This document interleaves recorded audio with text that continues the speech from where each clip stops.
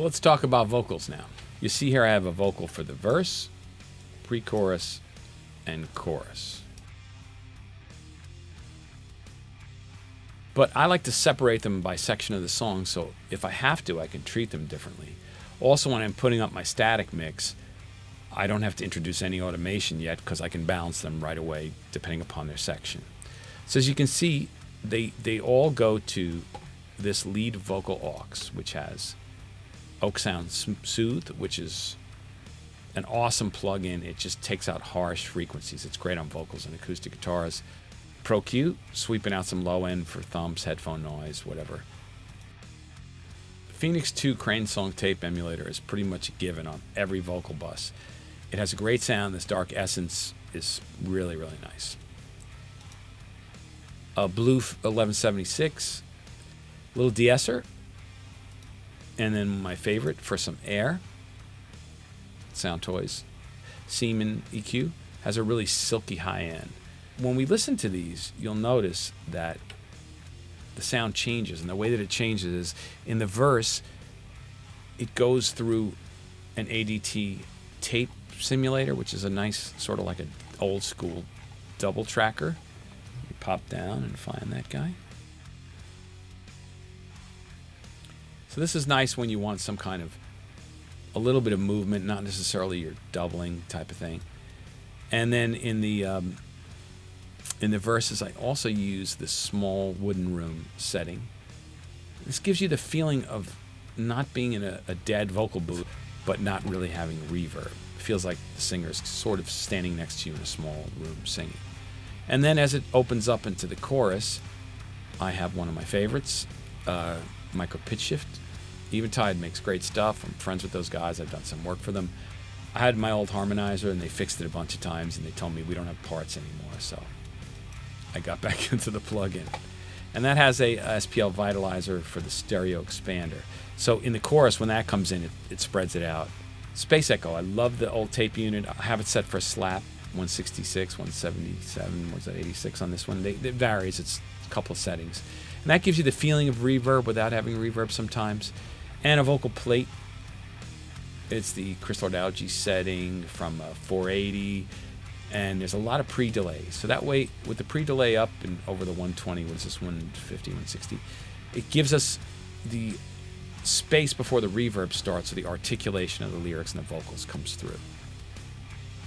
Then my favorite, Sound Toys. This effect rack looks like a lot, but I had 4 PCM42s that I loved, and they started to go and need repairs, and I was told once again parts were not going to be available. So I spent a bunch of time really sitting and A-Bing everything to try to get that sound. And what I came up with, and I went back and forth with a couple of friends and Ken at Sound Toys, was a digital delay with this micro pitch shifter and the Devil Lock. So these guys are have them for an 1/8 note and a quarter. I can change it to any delay I want. And for the background vocals, I have 2 Eventide Eclipses, one on micro pitch shift and another on richer chorus, which is great. And I can use both or use some of them. And on background vocals, when I'm not using the same reverb as the lead, this AMS verb has a really nice, like, tight sound. Let's go up and check out the lead vocals and see how the sound changes from the verse, pre-chorus, and the chorus. And you'll notice when the chorus kicks in, it gets brighter because I added some of this to get it above what was going on. Gonna watch the heavens bleed.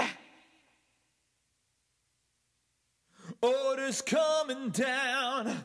Load another round.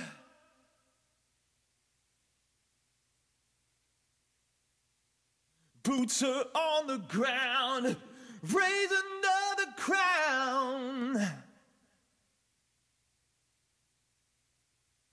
The world is on fire.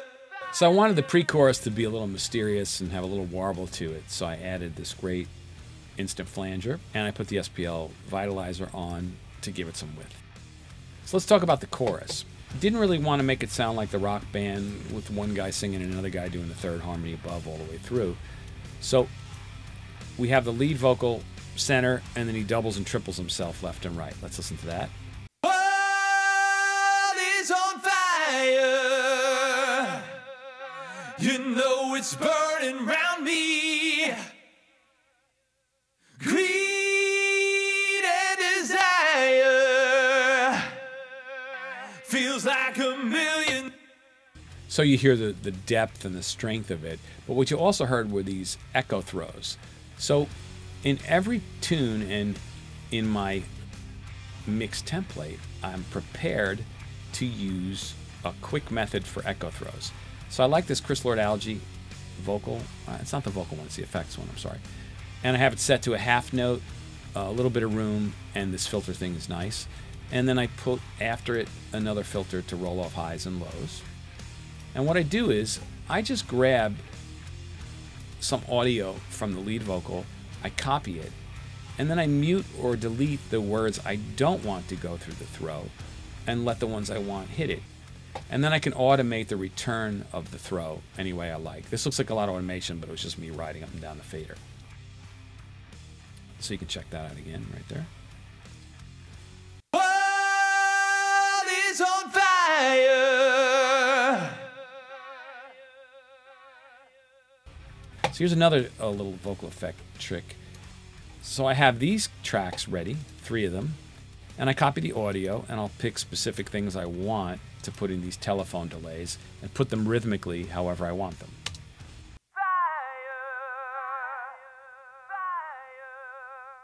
So they'll pan back and forth if you like. Here they come again. So that way you have exactly what you want, where you want it. And it saves a lot of time for me, so if the tracks are there in the template.